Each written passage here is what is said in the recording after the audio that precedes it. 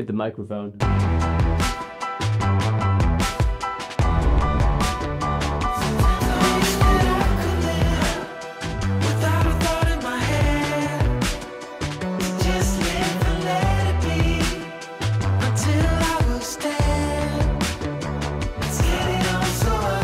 Welcome to my new apartment here in Chicago. I just recently moved.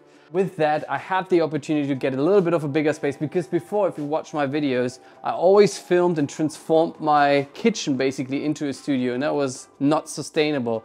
So now I have a bigger place where I have what is considered a den. It's not necessarily a bedroom, but down the hallway here, I'm going through the gallery right now. So I have like a couple of photos put up here from my various trips, and that leads us to the den, which is a small room. It is 7 by 8 feet large, basically at the end of the day. My vision was really to build it out as like a minimalist space that has an industrial vibe, but also has a touch of nature. I'm renting this space and I cannot really build it out as much as I wanted to. So all these things are semi-permanent. And if you are in the same situation, I think this video is for you. Check it out.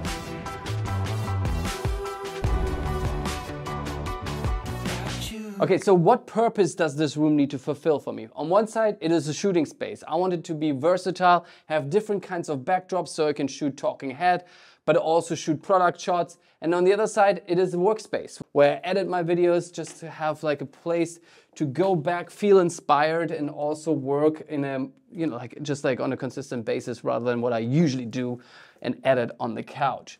And for me, a desk has to fulfill 3 purposes. On one side, it needs to be convenient to work from. And certainly the 60 by 30 FlexiSpot E7 desk here, big shout out to FlexiSpot for sending this over, allows me to have a large workspace. Then it has also to be beautiful in front of the camera because I want to use it also as a presenting desk where I can just have talking head discussions. And last but not least, it also should be used as a product shot table. It is on casters so that I can just like move it around in this little space here as easy as that. And it is a standing desk. My back will thank me. I just hit one button and it goes up.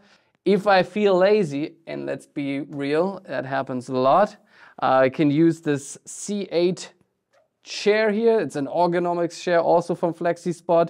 Like it. It's very comfortable, has this extra headrest. It is on wheels as well, again, to be flexible and just push it out of the way. As you can see, I'm using a 2021 M1 Max MacBook with that BenQ video and photo editing monitor that I had for a while. I have like a cable solution down there below as well, which is important as I'm moving things around here.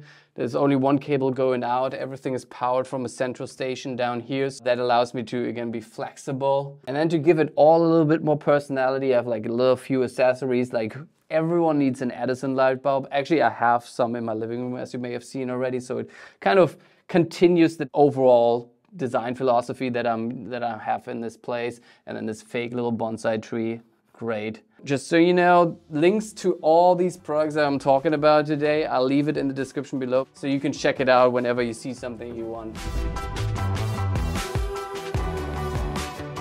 Okay, so let's talk about the walls, the backdrops, because honestly, this is what I'm most excited about in this studio and have obsessed for months. This studio comes with these ugly eggshell white walls, so I had to do something about it and I wanted to give it a premium, more sophisticated look.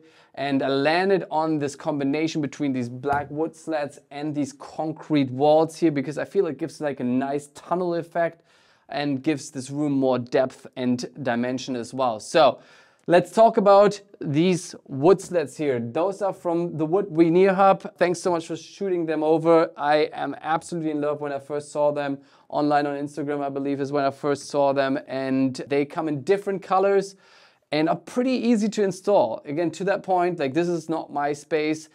So I had to find solutions that are semi-permanent. You just measure this place first, like how many wood slats you need. They come in basically a 1 foot by 8 foot dimension, and then I have now 8 feet here in this wall on each of these walls. And it's really easy to install. You can either glue them, which I didn't do. Again, it's not my space. I drilled them into the drywall, pretty easy with about 9 screws per panel. You don't even see the screws because they're black here and hidden. And then you see it down here. If you have power outlets, you can just carve it out as well, or cut them really easily if you need to shorten them.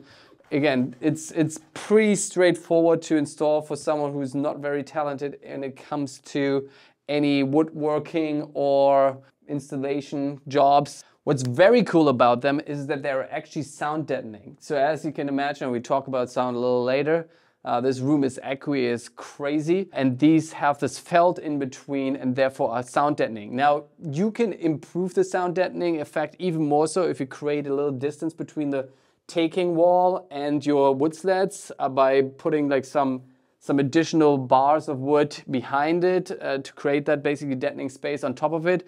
Now I have already limited space and decided to go right into the wall, but that's definitely possible if you want to increase the sound deadening effect even more so. Here on the back end we have these concrete panels. Now I really wanted to go for this industrial look, and it was pretty hard to find a solution to make actually this kind of concrete wall look happen. Initially I had these sticky wallpaper you can just stick to the wall. It just doesn't look real, especially if you shoot it from different angles. Even on camera it doesn't look real. And if it doesn't look real on camera, you can imagine how fake it looks in real life.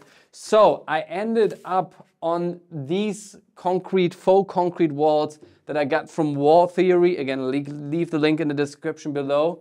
But they're about urban concrete. They come in different thickness levels. These are the thinner ones, but they absolutely do the job. If you don't see the top part or where they end, you wouldn't know that they're actually fake. And they're super easy to install as well. So in my case, I actually drilled them into the wall behind these like mounting points here. And within these little hook points, I just like drill in a screw. A couple of them, I think I have like 8 per panel. And it's super fast to do as well. If you have, like I had here in this case, I had to cut them. I just used a drywall saw and cut them down, measured it before obviously, and positioned them in the right spot. But it allowed me to really like blend this concrete wall look into this whole design as well. And if I still feel like it, I could still use my seamless paper here that I've used a lot in the past. If I want to give it a splash of color, or if I have a client project that needed a certain kind of color scheme. For that, I just pull up 2 vari-poles here and set it up here on one of those walls. Now, vari-pole. Now you may be wondering, how are we actually mounting all these lights and all the sound panels and whatnot? On one side, it needs to be semi-permanent, so I can't really drill in much into the walls, especially not heavier stuff. And B, I don't have that much space, so we wanted to get everything off the floor as possible. So these vari-poles, shout out to my buddy Brandon, who actually showed them to me first, and I bought a bunch of them now. Those I'm using to both mount my lighting as well as my audio equipment and other things that we'll get to in a second. But lighting. So, as you can see, we have basically a 4-point lighting setup here. I have 2 main lights here. That's the Nan Light Compact. They are bicolor LED panels that give a very nice, smooth light. They're not as bright as my Forza 500 with a softbox that I've been using in the past, but they're also way smaller in its profile. So for me, that was important, as I can just like put them out here. So you can have both like a key light and a fill light. Shout out to Nan Light. I've been using Nan Lights for quite a while, and they help me out to fill in some gaps here as well. For a hair light, for a backlight, or also for some texture, we're using actually the Forza 60Cs. I drilled them in here with a Matthews mount into the wall. They're pretty light, so totally works with the drywall. And in both corners. On one, I have a projector attachment here that can take in gobos, so you can put up patterns on one of the walls here as well to give it a little bit more visual interest if I shoot down here. These are also RGB colors, colored lights, so I can make any color of the rainbow displays if I really want to get a touch of color. Again, that's possibly not the look that I'm going for, but I could totally turn this into like a club here and we can all party. And you can see I did the whole cabling here. I actually like rounded it up here with some extension cords and looped them around in these two varipoles. Now, these varipoles are generally speaking not designed to be a horizontal tension rod, but they can take some weight and they're also sitting on my wood sleds here, so it's actually fine. I can also throw let me show you I can also put a pavo tube up here to give it a little bit more of a touch from up here. But pavo tubes also play a role to give the background a little bit of a touch. We're using here one on the ground just to give it a little bit more depth and dimension. On these varipoles, I also have attached my Rode NTG3 boom mic. And it is using just a super clamp, super easy to install. A little bit of a friction arm here, as well as one of these like bendy things. I don't know what they're called. Do they have a name? Bendy things? Bendy thing. I can basically move it anywhere in the studio here, no matter where I stand and talk to the camera. I can move this microphone and I just pipe it here into the Tascam Porta Capture X8. If I want to have a podcast conversation, I have that Samsung microphone right here that also can pipe into the Porta Capture and have an alternative audio source. Or I use my beloved Tentacle Sync lav mics and audio recorders if I do a lot of movement. Also, while it is pretty optimized for sound deadening with the walls, clearly because this is this high ceiling that I'm working with here, it's like 12 foot high, I needed to do something about the audio bouncing up from the ceiling. So I built these sound panels here myself by ordering some of these foam pieces, as well as double-sided sticky tape, and used some of the cardboard that came with the table here to build these sound panels here, just to kill some of the reverberation that is coming from the ceiling. Now, you may actually hear it right now, but there's still some echo coming from the hallway. So for that, we're gonna go down. For that, I actually installed, again, with a tiny tension rod that you can get off Amazon, another curtain, just to kill the sound here when I'm recording. It's super easy to install. Bye! The nice thing is actually there's no window here, so I don't have to worry about light spill, but certainly like that helps already to kill some echo coming back from the hallway as well. I know this video is about the studio, so we're not going to spend too much time on cameras, but just want to give you an idea of what I'm shooting in. Possibly my new A cam will be the Ronin 4D because of its autofocus and its tracking feature. So if I move around in the room, it just follows me. Well, that's Paul following me, but just kidding.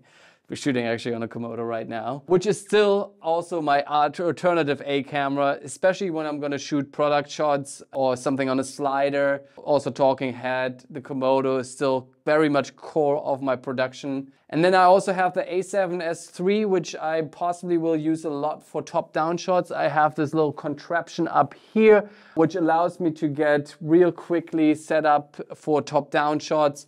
And with the A7S III that I can use for an alternative angle or just like a top-down shot is my solution here. Now you may have been wondering, where is all my gear stored? And let's see if we can show you. Here is where all the cameras are in. It's so much nicer to have a little bit of a structured way to have my cameras geared up. Here's like all the audio equipment. Here's a lot of lens accessories, filters. You see all the lenses. The main cameras are down here, hard drives, USB cables, loads of cables, gear that is not released yet. These are like very interesting. Everything is in here. So it's super easy to access it for me, bring it right to the studio. And then over here we have the backpack and lighting storage. This is like, lights always come with these massive bags. So you find all the lighting, some additional sliders in here, as well as all my backpacks. And last but not least, The battery card and charging bay. Now this is a big question that loads of people always talk about and ask about, like how do you charge your batteries? I just came up with this little card here, which I had for a few years, but I've never used it for batteries. Basically the idea is that I put all my empty batteries down here. Then I have this whole middle section here, which I use to basically velcroed all my chargers to. That allow me to charge multiple batteries at one time. But the reason for Velcro is because I travel a lot, so I need my chargers on the go. So I just rip them off, take them with me, and then once the batteries are charged, they go up here. You get the idea, and it's pretty mobile, so I'm just like move it around and put it in different spaces wherever I need power. So that's pretty cool, right? All right, yeah, such studio build out is not cheap, but it is certainly an investment in this channel and in my business. And if you are feeling inspired by any of these products, I'll leave the links in the description below. I really appreciate your support. Only with your support this was possible. But if you have any ideas on how to make this space even more useful or beautiful with accessories or so, let me know down in the comments below. As always, I really appreciate you watching it. Give this video a thumbs up. And if you haven't done so, subscribe. As always, have a good morning, have a good night, whenever and wherever you are around this beautiful planet. Bye-bye.